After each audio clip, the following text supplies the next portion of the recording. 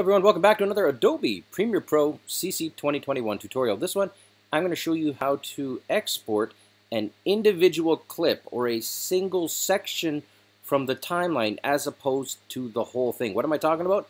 I've just got some footage here and then it transitions and I've got a piece with the dog on it. And let's just say I don't want to export the whole thing, I just want to export the dog part.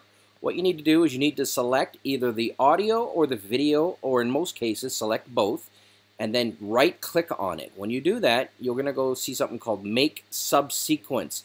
What this does is it creates a subsequence and it adds it into your project panel right here. You'll see that.